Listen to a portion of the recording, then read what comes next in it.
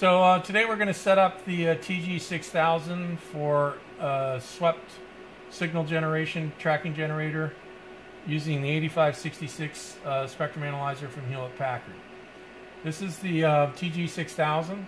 It's been configured for sweeping the high band of the 8566, which goes from 2 to 5.8 gigahertz. This is the front panel connections I'm trying to show you right here. I haven't turned it on yet, but we have the actual tracking signal out. There's a 6 dB pad and then another 6 dB pad. And right here is our DUT, which is just a piece of SMA connector. Our DUT now is just a through device. Here's our first LO connection right here coming off the first LO output of the 8566. And that goes to the rear panel of the TG6000 back here. And that comes in and connects here. Now on the front panel we have to have a jumper cable that connects the internal signal generator of the 6000 to one of two places. For high band of the 8566 we connect it like this. If we were to do low band, we'd move it over here. But for high band operation, we have the jumper set here. Okay? So, now looking at the spectrum analyzer display, you can see that we've just turned it on, and this is the typical wake-up display of the 8566. The tracking source is off. Now I'm going to turn on the tracking source. Okay? Now the tracking source is actually generating the correct tracking signal for the first band, and then after that it can't. It's not capable of that. So I'm going to change the stop frequency to 5.8 gigahertz, and now we have the tracking source showing you the swept display with just a through device of a SMA barrel. Okay, now we want to change the instrument settings so that it's more optimum for using with the tracking generator. Okay, first of all, we can take the reference level. We can come down a little bit. So instead of a 0 dBm reference level, we're at -10. The other thing you want to do is you want to set your resolution bandwidth differently than the instrument wakes up with. In a swept tracking mode, we don't have to wait for the resolution bandwidth to settle. And so we're actually going to change two things, the sweep time and the resolution bandwidth. So I'm going to take the resolution bandwidth and I'm going to step it down to 10 kilohertz. Okay, now notice the sweep time now is 114 seconds. Well, that won't work. But since we don't have to wait for our filter to settle, our resolution bandwidth, we can change the sweep time. Now that we're going to change the sweep time to 200 milliseconds. Now you're going to get this message over here. It says measurement uncalibrated, because when I've set the instrument, the 8566, up for this type of measurement, this is unusual for this instrument, and it thinks that it's not going to get a valid measurement.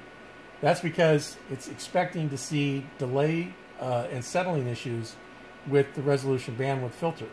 But since the tracking source is always in the center of the resolution bandwidth filter, we don't have that. So this is how you want to set it up. And now we see the swept response using a through from 2 gigahertz to 5.8 gigahertz. What I want to do now is I actually want to take out the 10 dB pad of the 8566 so that I get more dynamic range out of the measurement. Now the only way you can do that with the 8566 is to actually enter 0 dB. So you have to say attenuation, and then you have to hit 0 and then dB. Now then, the 8566 is got 0 dB internal. I have my 6 dB pad external and a 6 dB pad here, with my DUT in between the two. This will minimize the visual issues when you're measuring your DUT. So if you want the best match, this is a good way to do it. We have 6 dB match on the output of the TG and a 6 dB match pad going into the spectrum analyzer, 8566. Okay, so now what I want to do is I want to go through and set up the display so that we can get rid of this wavy response with our cal in there. And the way we're going to do that is we're going to use the B video memory of the 8566 in conjunction with the display line. So first we're going to put up the display line. We take the display line and we take this button here, enter, and now we have it. My display line came up about in the right place. Yours might have to move it. If you do, you got to use this little knob and put it about midway on the swept response of the through SMA. Then you're going to take the video memory B and you're going to turn it on. And now B and A are actually the same thing, the same swept response. But we're going to take B and we're going to subtract it from the display line. So now we have the error between B video and display line. And then we're going to take this B video and we're going to subtract it from the A video by hitting A minus B into A. Now we've corrected out the variations in the tracking generator signal only in video memory. The correction is done only in video memory. If I change this frequency span, I would have to redo this. But this allows me, as long as I'm on a fixed frequency span, to correct the output of the tracking generator. So I don't really need the B memory to see it, so I can just hit blank, and now I've got this Cal display. It's flat. If I remove this, you'll see.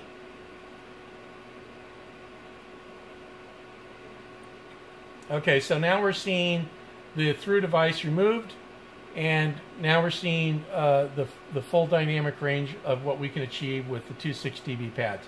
You get a little bit better than this. If you go down to 3 dB pads, you'll get about 6 dB more of dynamic range.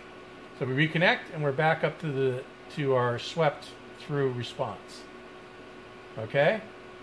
So now what we want to do is we put a marker up there so we can actually measure the delta power. So we're going to go normal, and then we're going to go delta. Now we have a delta marker, and that will be with respect to the display line, which is our reference line, and the swept response. So now you see it says 80 dB approximately between here and the display line, which is our reference line.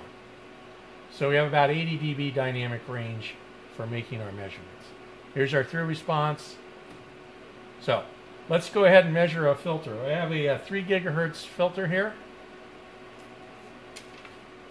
This is a little SMA 3 gigahertz bandpass filter. It's made by K&L Microwave. So it's cut for some communication system, surplus.